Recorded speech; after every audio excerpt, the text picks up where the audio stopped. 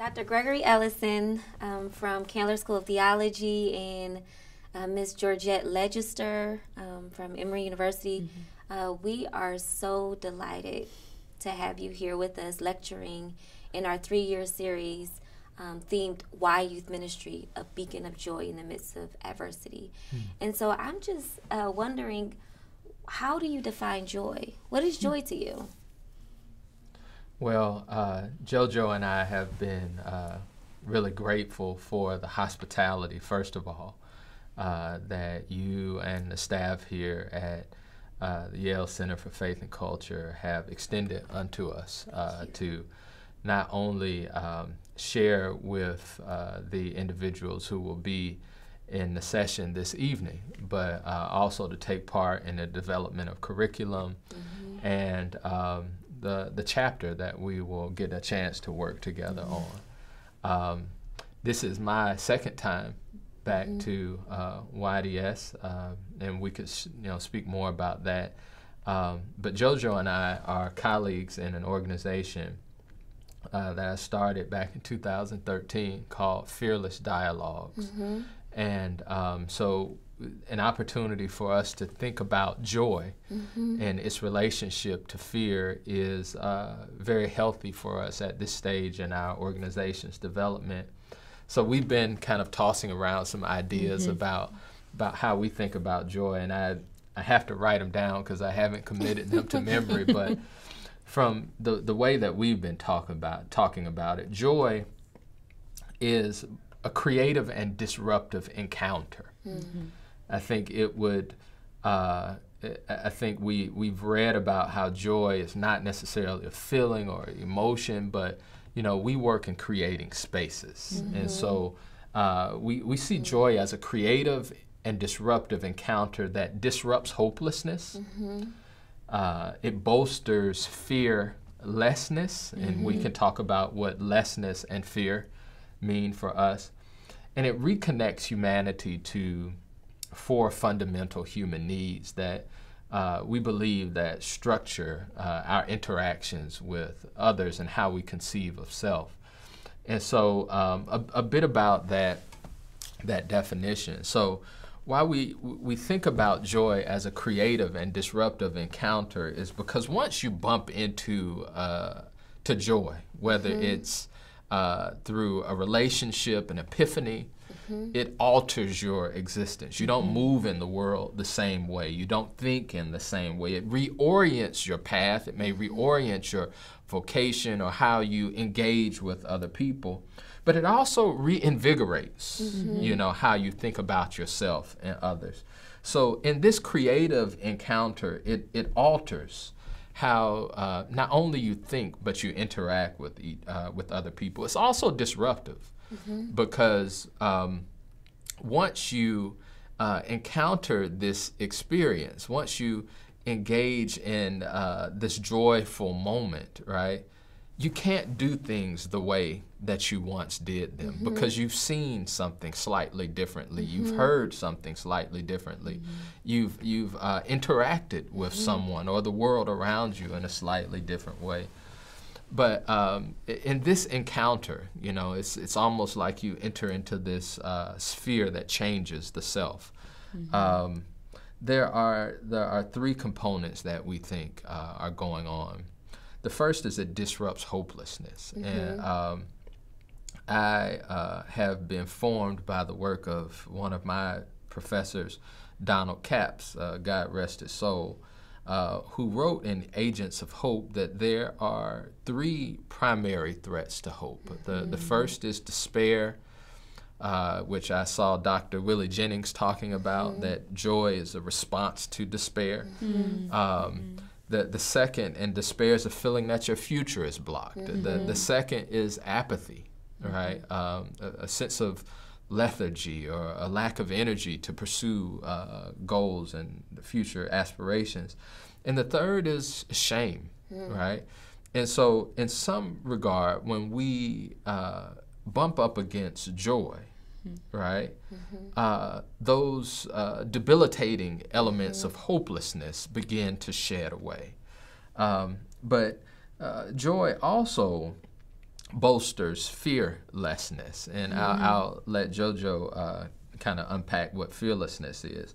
But and finally, it reconnects us to our 4 fundamental human needs. And these fundamental human needs are described by a social psychologist by the name of Kipling Williams, who says that every human being has first an innate need to belong, to be some part of community. Secondly, the human beings who, he writes about ostracism and people who aren't given the opportunity to be seen and heard fully. So when you're not seen and heard, right, there's a feeling that I might not belong in this group of people, right? But secondly, there is a lack of control. I cannot control how you choose to see me or not see me. And when that sense of agency is taken away, something also dies, right? And then the third fundamental human need is self-esteem. There's this internal questioning that happens when you are kind of removed from community and you're ostracized. And then the fourth is a sense of meaningful existence. If I were to die today, would anybody notice? So joy, when we encounter joy, it has a way of reconnecting us to those fundamental human needs that might have been compromised, right? When I encounter joy, my sense of belonging may be altered. When I have this moment of rejoicing, right, my sense of control of my own future and my destiny and my hopes and dreams may be shifted. When I bump up against joy, right, those questions that are kind of debasing my sense of self and my self-esteem may begin to dissipate some. And then finally, you know, my meaningful existence, what you all talk about, human flourishing, right? How we conceive of the good life, right? We begin to re-articulate and reformulate and reimagine what life looks like that is one that is lived with meaning. And so I think in this way that we could talk about this, I'd love if we could, in the work of Fearless Dialogues, we have not articulated in this way, but we seek to create these unique spaces where people can bump into moments of joy. And so I think that might get us started, Sarah. Thank you. And, you know, I think if I could add to that, right now, the way Miroslav Volf defines joy, his tripartite definition of the elements of joy being, you know, there has to be an aspect of agency, and that joy is circumstantial and affective. You know, these are the 3 kind of components of joy. Our definition of joy certainly responds to those 3 elements, but I think pushes it a little bit further because of the context in which we do our work.